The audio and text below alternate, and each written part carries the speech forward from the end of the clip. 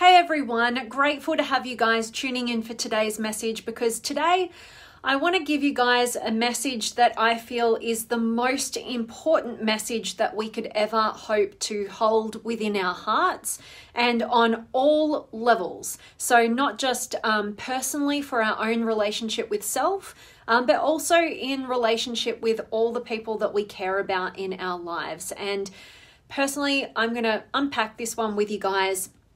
But personally, I don't think that there's anything more important than what I'm going to talk to you guys about in terms of living the life that you were born to live, really making sure that you create a life filled with meaning and purpose and fulfillment and all of the great stuff. And to be honest, I feel like if we don't get what I'm going to talk to you guys about today, I don't know whose life we're living. And as you guys have heard me express many, many times, I really live by not wanting to go down the path of the number one regret of the dying, which is an inauthentic existence, and getting beyond that. And so what I want to talk to you guys about today in terms of authenticity, I think is really, really key. And I would love, as always, for you guys to tune in and drop some comments and join in the conversation. Let's co-create this space. And I'd love to hear your perspective on everything that we're going to dive into today. But basically, today, I want to leave you with this real sense of knowingness in your soul that nothing, absolutely nothing can ever be wrong so long as you are being authentic.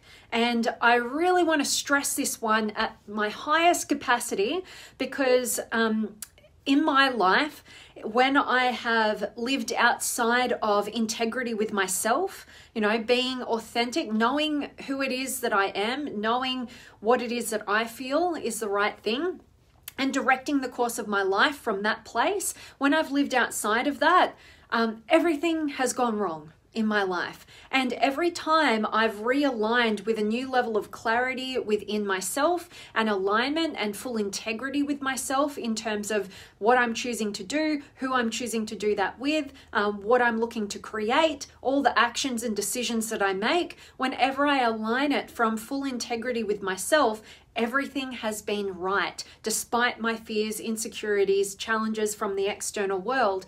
And I think that this key of nothing can ever be wrong so long as you're authentic is something that we need to consistently remind ourselves of, for our own relationship with self, to remind ourselves, nothing can ever be wrong so long as you're being authentic. It actually allows us to cut through, all the judgments, opinions, expectations in our external world and fully align with what I like to term our authentic inspiration. And that's the place that I feel we reach our highest potential.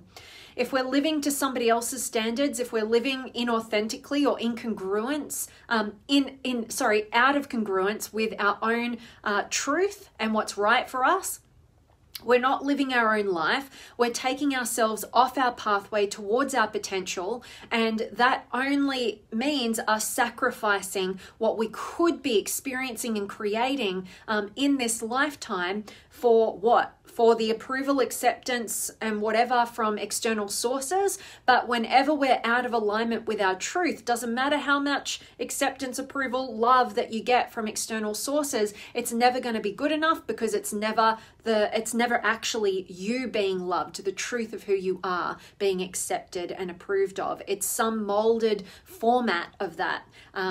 All that does when you get acceptance, approval, love, acknowledgement for operating in a way that's not who you are is reinforcement to the self that you're not good enough as you are, and you can only be loved, accepted, or approved of if you formulate a way of being in the world that is molded for external sources and at the expense of your internal truth, right?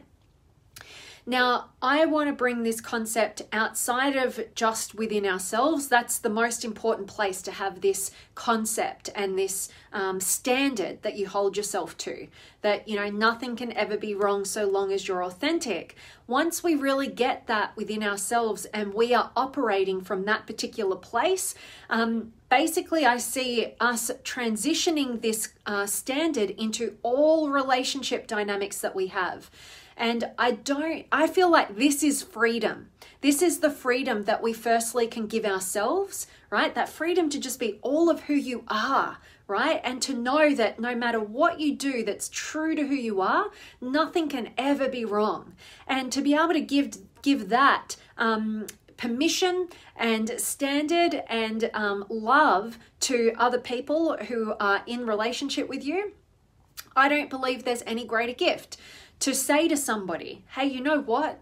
There is nothing that you could ever say or do that is wrong so long as you are being true to yourself. And when I say being true to yourself or being authentic, I'm not saying that you just have full permission and no responsibility for how you behave and operate in this world, right? And you can just go out there and you feel angry, so you get abusive, right? I'm not saying that.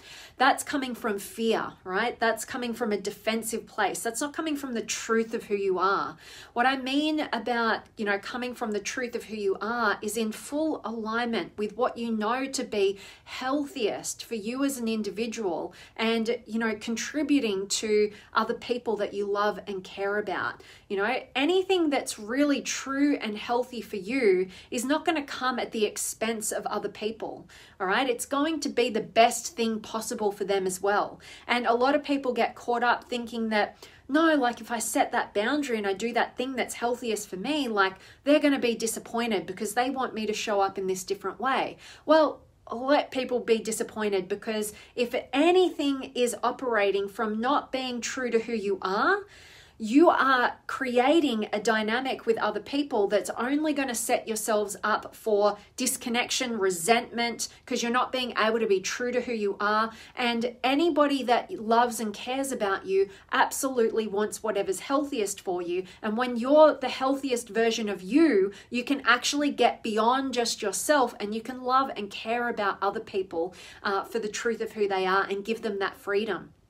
That's why in my own life, I've over the years had to become more and more selective about who comes into my inner circle of friends and connections.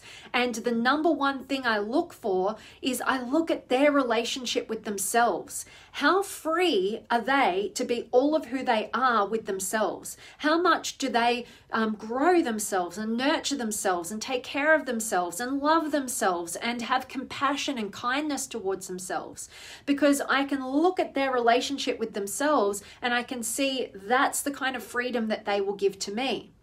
And when people are trapped in a lot of judgment for themselves, a lot of resentment towards other people and all those sorts of things, that to me is a little bit of a red flag, right? Because it can be like, okay, like however that person is operating, and I can see how they're operating with themselves. They're giving their power away. They're not feeling good within themselves. Whatever it is, I can go, oh, that's the level of freedom I'm going to have with them in relationship. At least what they're going to offer to me. And then it's obviously up to me as to the level of freedom that I choose to give myself. It's not determined by anybody externally from us. But basically, you get to choose from that place as to, you know, what kind of dynamic and what kind of relationship you want to have with others. And basically, I look at it this way. We accept relationships in our external world that match and mirror our own relationship with ourselves. So if we judge ourselves, don't believe in ourselves, are critical towards the self, we're more willing to accept that treatment from external sources, right? We're willing to accept people judging us or not believing in us, and we will be in relationship with them. But when you have a relationship with yourself that you are, self-loving, self-respecting, self-honoring, and somebody externally to you is disrespectful to you, unloving to you, and dishonoring to you, you're just not going to be attracted to that, right? Like that is going to repel you. And hopefully you get to a stage in your life where you can have compassion for others and you can love them from afar, but you also have good standards and boundaries about who you will bring into your existence. And the reason why I bring this up is because it's my experience and my own personal belief. So take this on and try it on for yourself. But when you have this strong standard within yourself and knowing within yourself that nothing can ever be wrong so long as you are being authentic, and then you offer that same offering and standard and sense of freedom to the people that you're in relationship with, and go, nothing can ever be wrong so long as you're being authentic and taking care of you, then you guys are going to create an incredible quality of relationship. And anything less than that, any relationship, no matter on what scale, you don't feel like you can be all of who you are with, right? Like you got to go and look at your own relationship with self and do the work on creating that sense of freedom and connecting to who it is that you actually are, and aligning with courage with, your internal world with your external world, fully being true to who you are. And then that's going to up level the standard of relationship that you have in your external world. They're either going to come up to that level with you, or they're going to go their separate ways, right? And so all I'm saying in this conversation is do not be afraid of that, and to make your standard of relationship one in which nothing can ever be wrong so long as you are being authentic. All right, and offer that freedom to other people without attachment. And that is the way that we can actually have depth of connection that is between people who are being fully true and transparent with who they actually are, as opposed to people molding who they think they need to be in order to get something like a sense of acceptance or approval or love or acknowledgement or whatever it is. So hope this one just serves as a reminder for you guys as to the importance of being authentic and showing up in this world as your true self and everything that you have to share and offer, and extending that freedom to everybody that you care about, and also looking at our own relationship with self when we are evaluating the kind of relationships that we've got going on in our lives. And instead of trying to change or judge other people, look at what we're accepting in dynamics that we don't like, how that's reflective of our own relationship with self, and what work we could be doing to be more self-loving, accepting, honoring, respecting, all of that stuff within ourselves, so that we can up-level the quality of our relationships from the inside out. All right, most people try and do that from the outside in, and it doesn't really get us very far.